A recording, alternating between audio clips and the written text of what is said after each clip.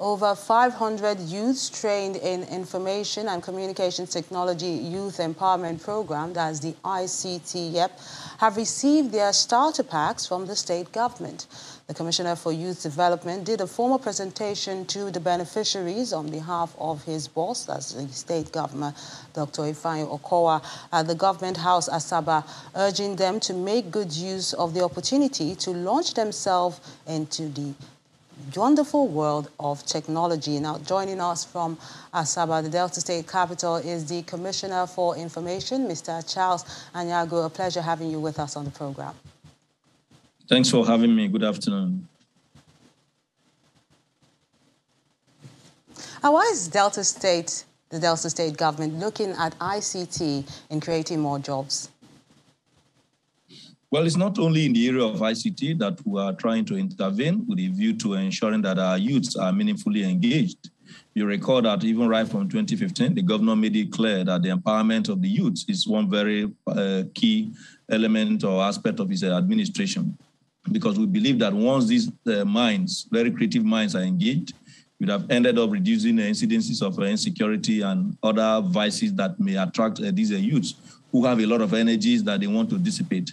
But in the area of ICT, we believe that the world is moving, and through ICT, you can engage these creative minds to venture into a whole lot of enterprise. And that is why through the Ministry of Science and Tech, we've been able to train and equip these youths so that they too can become innovators in their own right. You recall that before now, government will want to just open up the system and say they are creating employment and by bringing people into government, even when vacancies don't exist. But in our own case, we believe that the best we could do is to ensure that they become entrepreneurs in their own right, so that along the line, they also become job creators.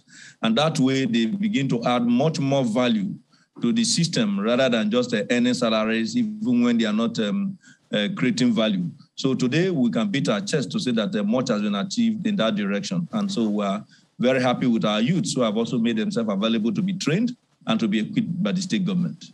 What about creating the right environment to ensure ICT thrives? Besides training, what about infrastructure?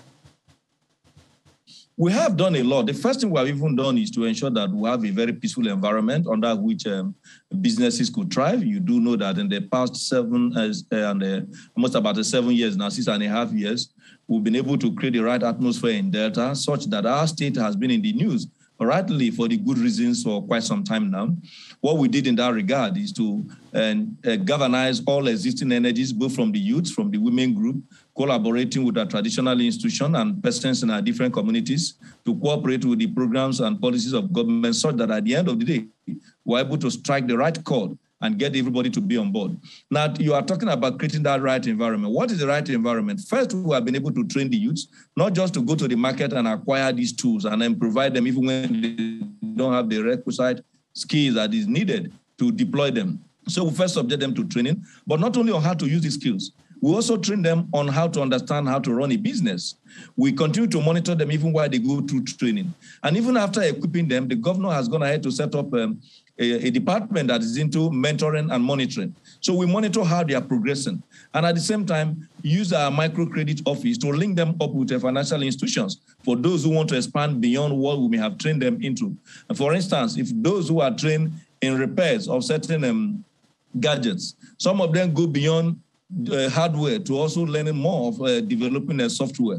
And when that is done, we provide them with those who have the requisite knowledge to continue to mentor them such that they go beyond the training and the starter pack. Of course, starter pack is for them to start off.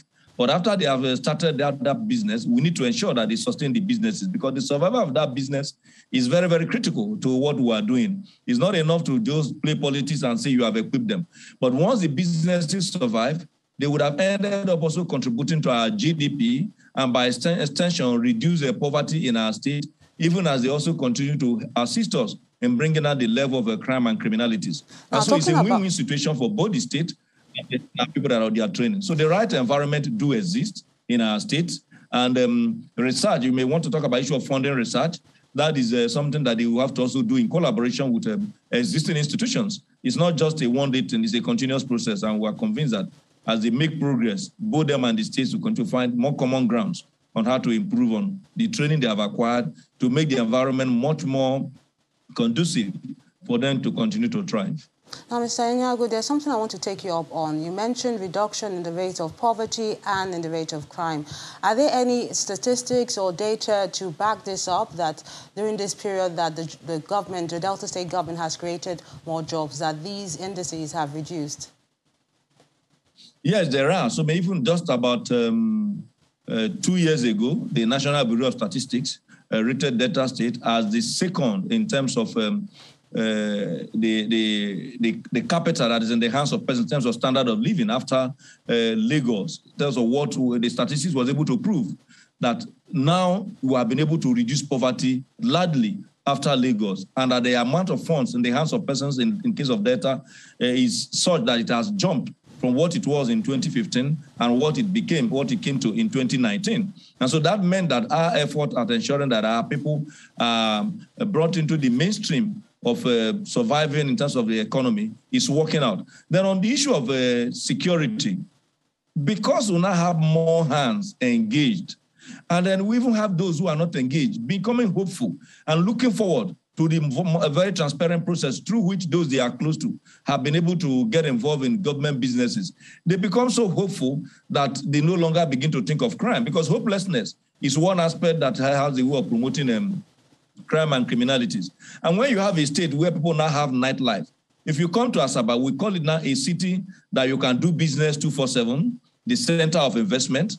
And when you come to a number of other urban areas in Delta, you will see that the businesses are thriving. Some private sector operators are coming in droves, establishing businesses in Delta. We are not yet where we want to be, but we have left the shore and we are sailing very, very comfortably. And we are quite confident that we'll continue along this trajectory, that would have been able to somehow, to a very large extent, elevate the standard of living of our people. And that by the 2023, when we'll be leaving office, we could beat our chest that we are living quite strong and leaving a state behind that will indeed launch effectively into what is expected of modern states in the 21st century. And as Mr. it Charles, is... Okay, yes, I can hear you. If you can just quickly wrap up, because we need to close the show. So we are confident, by the grace of God, knowing the level of development and some form of sensitization, that our people in 2023 will also begin to think of how to choose somebody who will sustain what we may have, where we may have left it. Because there's no way we are going to conclude everything that we desire that to do as a state. But we are quite confident that as a state, along this line, that will make progress. Thank you so much, Mr. Charles Enyago, for sharing your thoughts with us. That's the program today. Thank you so much for watching. I'm Melinda Akinlami.